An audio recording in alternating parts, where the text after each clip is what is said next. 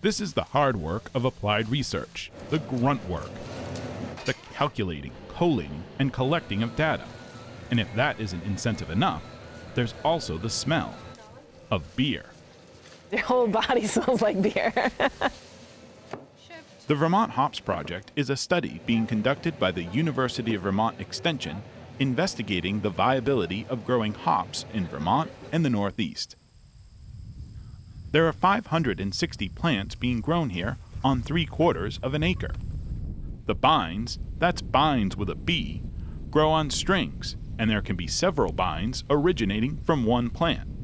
99% of hops production worldwide is for one purpose and one purpose only: to give beer its flavor and, yes, its aroma. On the hop plant, the part that's of particular interest to a brewer is the hop cone. It's a flower, and the part that is of most import would be the lupulin, which is on the inside. It's right next to the stem, and that's where all the essential oils and the alpha acids are. That's beer right there. Hops are not difficult to grow. In fact, many home brewers will raise a handful of hop vines alongside their vegetable gardens. But what Madden and the Vermont Hops Project want to achieve is to scale up production and to make hops a sustainable commercial crop in the Northeast. Hops are really exciting. I mean, we know they can be grown here. They were grown here 100, 150 years ago, but we don't know how to grow them today with today's varieties. Like, you can plant them in your backyard. I've got some in my backyard. They look great, but when you start growing them on an acre basis, it's a very different ballgame. And so figuring out how to fertilize properly so that you're not fertilizing too much so that the pests come and start to destroy them, or you're wasting your money on fertilizer, or figuring out how to fertilize them enough to maximize your yields. That's one of the big things that we're really focusing on. We have a variety trial, and so we're looking at what varieties do grow well here. Already we can tell certain varieties just don't thrive. They get hit by disease, they get hit by potato leafhoppers, they get hit by eastern common butterflies. There's been a lot of problems that we've discovered, but some are definitely doing much, much better. To collect the data, Madden and her colleagues cut down the bines, measure the length of each one, count the cones, and weigh the yields. It's tedious work, but what they learn will establish the baseline for hops production in the Northeast for years to come.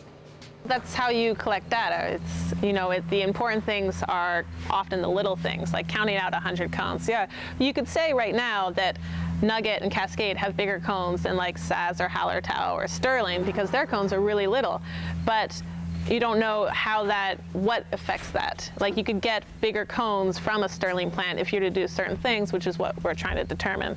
Perhaps even like the number of bines that's optimal per string, and things like that, and how that affects maturity. We found that more bines on a string delays maturity a little bit.